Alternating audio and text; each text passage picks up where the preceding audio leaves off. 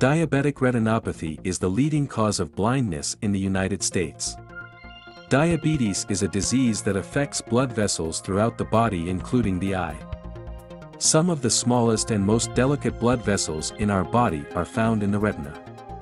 Therefore, they are some of the first ones affected by poor blood sugar control.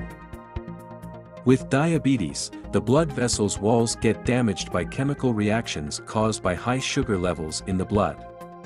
Blood vessel walls can bulge and then leak, causing swelling and hemorrhaging in the eye. With proper care, diabetic eye disease can be controlled, allowing vision to be maintained. When diabetic patients fail to take care of their disease and it affects the eyes, there can be permanent damage such as decreased vision and even blindness.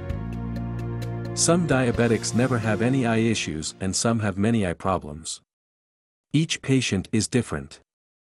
Fortunately, your eye care professional can detect and monitor eye damage and vision changes caused by diabetes. The good news is there are new and improved medical treatments for those patients who do have diabetic eye disease.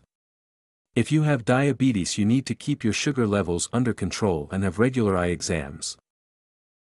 Make sure you get a yearly comprehensive eye exam by your eye care professional.